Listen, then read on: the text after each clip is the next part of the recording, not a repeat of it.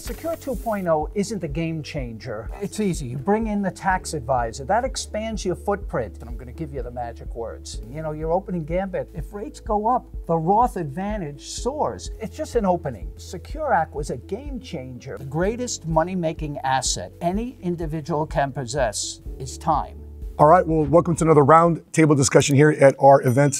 This is our mastermind here, and these folks here have separated themselves from everybody here. Amongst the 2,000 people we have here, they've separated themselves amongst the group. So they've got questions for you concerning your book, retirement planning, IRAs, and annuities. So we're going to fire away with a question, and you have 90 seconds to answer. Oh, no. Okay, here we go. What do they call that, the lightning round? Lightning round, that's correct, that's right. And thank you for being with us. Answer's 3.2. Next. My name's Andrew, and as an insurance advisor, what would you recommend? How do I carry the conversation if I want to help a client convert from an IRA to a Roth? Because I'm not a tax specialist. How do I walk them through that process? It's easy. You bring in the tax advisor. That expands your footprint. You know, for years I had advisors like you, insurance, financial advisors. They always wanted to have lunch with me. You know, I never had lunch, and I never met with them unless they said the magic words, and I'm going to give you the magic words. If they said, "We have a mutual client," I still never had lunch with them, but I sat down and did the work. But I said, we have a mutual client. You know, I want to help that client. Every CPA wants to help their client. You're going to need them in things like Roth conversion, how to get the funds out at the lowest rate. Remember I talked about always paying taxes at the lowest rate? They're going to be a key player. And if you show that you want to help them preserve more of their money and show how important the tax planning is, that's going to get you in the door. At least I think so. Not the lunches and all that other stuff. Perfect. Thank you. Next question. I have a question. That's what I figured. That's why we Yeah. How lightning was that? That was good. No, right. Thank you so much for the value you're providing. But 2.0 of the tax code, where the government's like reuniting people with their old 401ks right now, how would you suggest us to speak to our clients to make sure we utilize that the correct way? It's just an opening. Secure 2.0 isn't the game changer that Secure was. Secure Act was a game changer. It was transformative.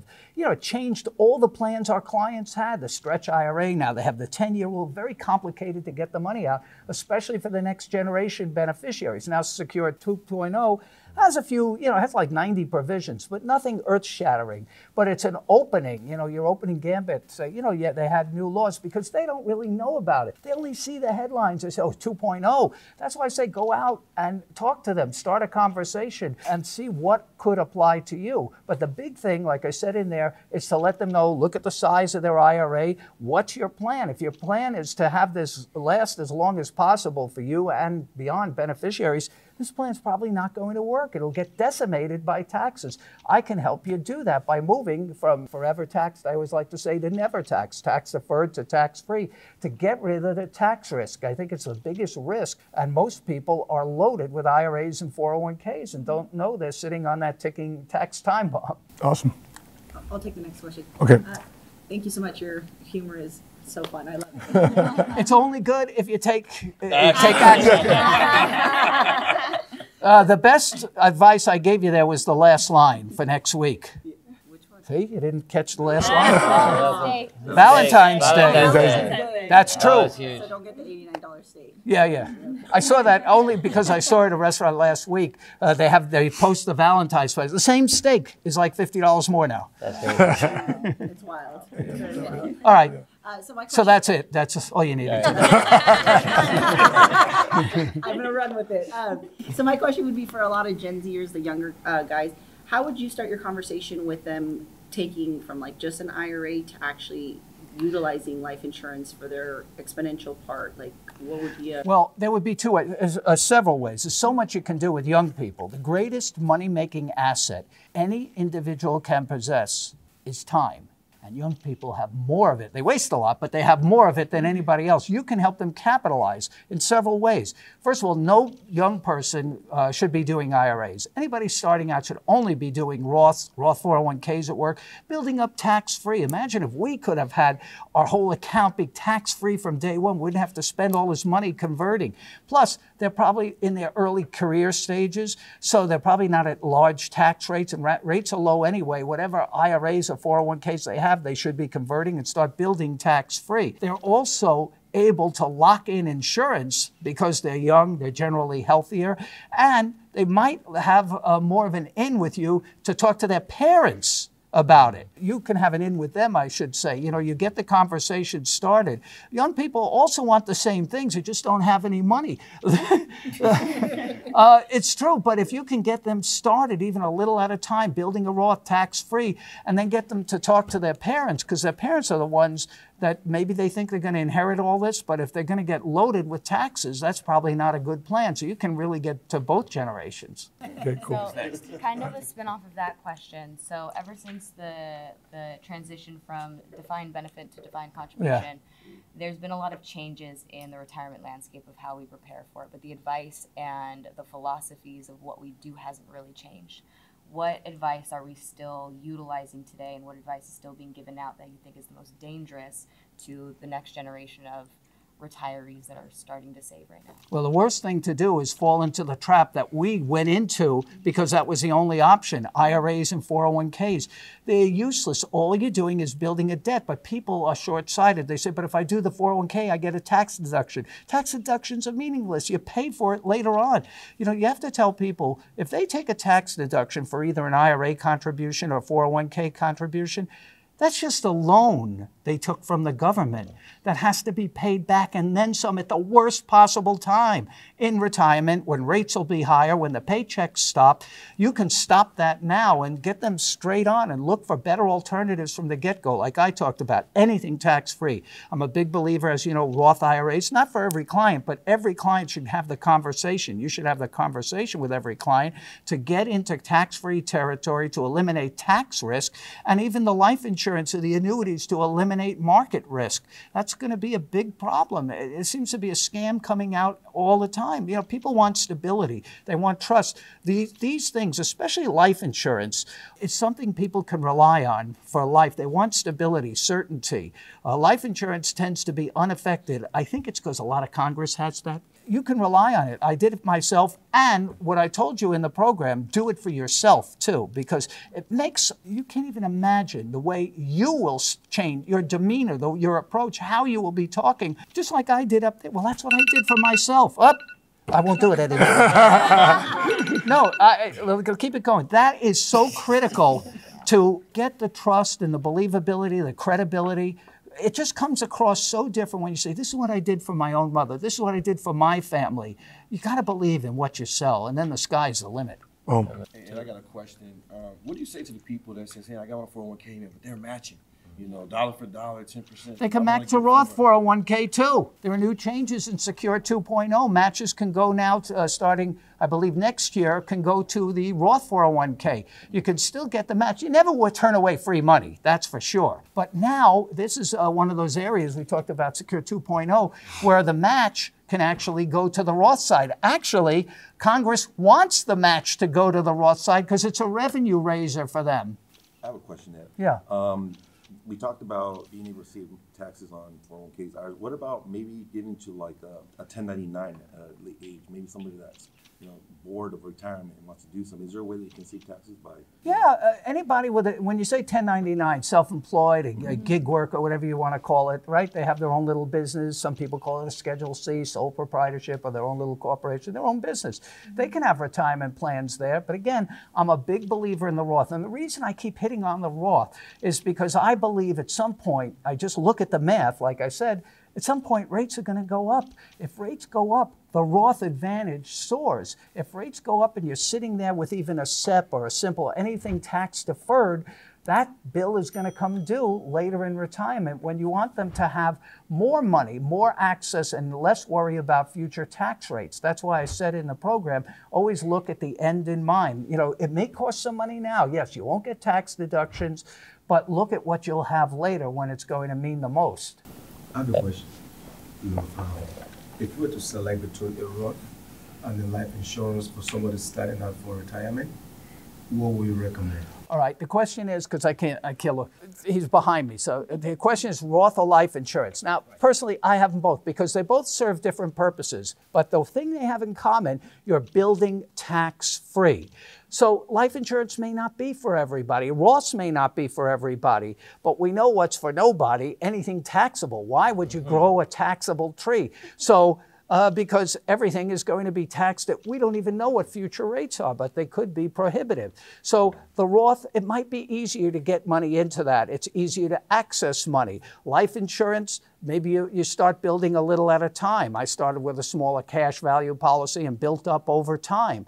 But they're both great planning vehicles. Everything depends on the facts and circumstances for each client. This adds to your value because it's customized. You're not giving them, remember I talked about the guy in Starbucks there, you're saying the same thing to everybody. As a matter of fact, I just had that a couple of weeks ago. This is, you could, I come into a restaurant, like a steakhouse. I was in San Diego, a nice steakhouse, but I'm by myself like I usually am. So they don't even listen. And it's fancy steakhouse, all right. So then the guy comes with a menu, the maitre d' or whatever. I just told him, it's just me. And he says, okay, are we celebrating anything special tonight? I said, who, you and me? They don't even listen. You know, that's what it's got to be special for the client. So it's good they have questions because the more things you can do that are customized to them, they know they have a special plan.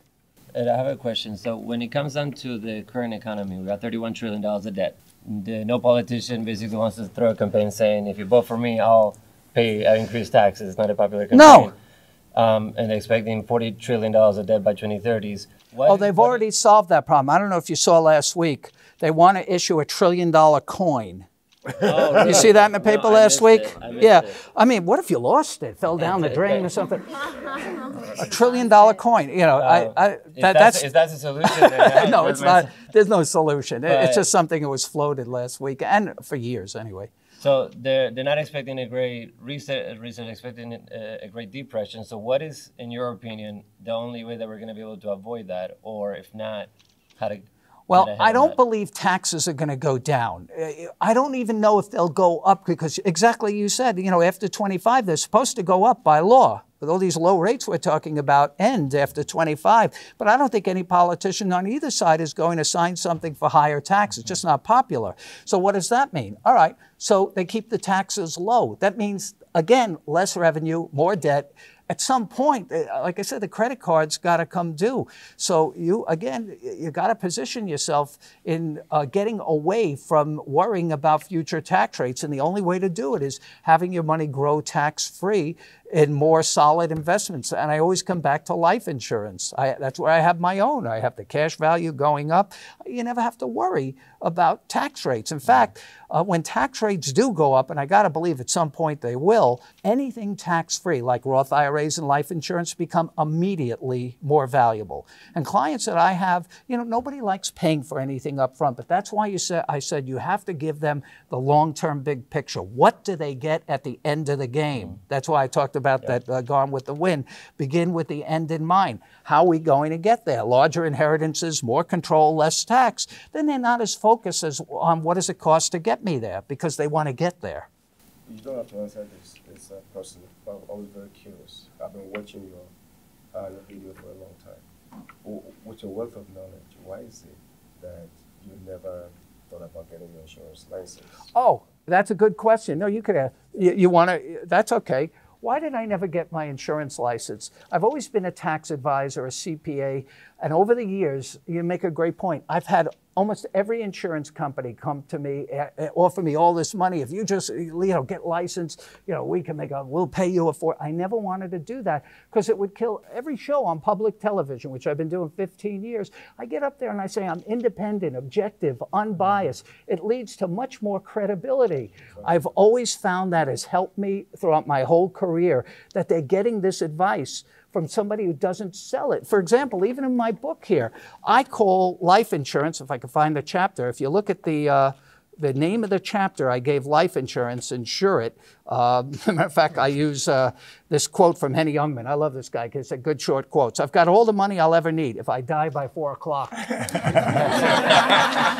I call it the power of life insurance because I think it's so powerful. So I never went that way because it always served me to say to groups, and I do a lot of consumer and client programs, and even when I do it for advisors like you, much more business gets closed than when I do it than when you do it, because I say, well, he sells the product. With me, I'm saying, no, this is what I did for my own family. This is the way to have more, keep more, make it last. Larger inheritances, more control, less tax. So that's why, but that's a good question. People ask me that all the time. Why didn't, and I'm telling you, you would be sick if I told you, I'm not going to tell you, how much money I turned down from almost every insurance company. Ed, I have a question for you. I'm over here. Yeah. I meet with a lot of parents that want to save for their kids, and I think it's sort of synonymous with college planning. But I also have a lot of parents that will say, but my kids are little, I don't know where they're going to be. I don't know if they're going to want to go to college. For parents that want to save and they want to do things right with the taxes, but they're ultimately looking for control and a lot of options depending on what their kids need, what would be some of your recommendations? To open Roth IRAs for the kids. I was never a big believer in the 529 plans for exactly the reason you said. You open them when the kid is born. How do you know if they're going to get to college? As a matter of fact, I just came across somebody who had done the 529 from the time the kid was born, and then he tells me now he's got $200,000-300,000 in there, and the damn kid got a scholarship. Now what do I do? Right, now he's got this problem because if it's not used for education, then you could have a tax problem, a penalty even. You're much better off saving in a Roth. Now, you can't save for every kid in a Roth because they have to have actual job, but you could save in your own Roth or convert your own IRA to a Roth and pull from there. Once you have the Roth IRA, 5 years and 59.5, which most parents might have by the time the kid's college age, you could pull from there if you need it absolutely tax-free. You could use it for anything, but it makes a great education funding vehicle if you need it. You can also make gifts, unlimited. Most parents don't know this. If they have money, they can make direct gifts, unlimited amounts. To unlimited number of people, if they're made directly to the college, the university, or for medical or hospital bills. Unlimited direct gifts. And I find a lot of parents and grandparents love this. They don't like giving younger kids money because they're always worried they're going to squander it and blow it on the next crypto thing or whatever. They love this provision because they know they have to make the gift directly to the college. They have to pay the tuition. It's not pay the tuition directly to the college. They know their gift is going for the intended purpose, and they love that. Beautiful. My name is Sergio. Here, everybody, we become 1099 the moment we get our license. At what point will you recommend switching from just a Schedule Z to a corporation to C corporation? At what income level would you start switching around? It's not an income level. I would say it's more a growth level. If you start taking on employees and you need health insurance and this and benefits and everything, you could still do that as a Schedule C. But as you grow, I started as a Schedule C and I eventually went to an LLC because you want liability protection. You're building a group, a company with employees. So it's more, I guess they're tied together because as you grow, probably your income, but there's no number. I think it's just a general growth. What size? And from I don't know if it's a number. You can have sole proprietors. You can have authors of things that do everything themselves and they make millions, But if you're in a business that you need a lot of people to make it happen, whether it's office, administrative people, other salespeople under you, then you're building an organization like a lot of people have here. Then you should probably have some kind of LLC or corporation just for your own protection. Thank you, Ed. Are we missing anybody? Everybody. Does it work the same way in reference to what you said? I didn't catch the beginning. What's the safe way you said? No, does it work the same way when it comes to gifts? If it's the child, well, not the child, but the adult children giving gifts to their parents? Yeah, anybody can give gifts to anybody. Gifting is a great thing. You just have to know the rules. And this goes for everything I talked about. You still have to know what you're doing, but you can know enough to get the conversation started and always bring in other professionals to get, the bottom line is to do what's right and best for the client. You'll always profit from that and get the trust from that. But go to I forgot the other part of your. Because you had said about the tax benefit when it's... Can you gift the other way? Yes. Yeah, you can gift a child. Most people don't do it because it's like reverse estate planning. You want it, usually wealth goes from the grandparents to the parents to the kids, not up the ladder. But I guess if you want to help somebody, sure, you can make gifts. You can make annual exclusion gifts for 2023. Anybody can give anybody $17,000 for free once a year. And then you have the unlimited gifts for tuition and medical, like I talked about. And then if you have really wealthy people, I mean, anybody can use up the exemption. Right now for 23, it's $12,920,000 a person. So there's a lot you can do with gifting. And for high net worth people, that's the only ones who would do gifting because basically they have too much in their name. The gift is great because the gift removes the asset from their estate. It removes the income it was throwing off from their estate. It removes the appreciation from their estate. And best of all, it's tax-free to the recipient. All right. Thank you. All right. Very good.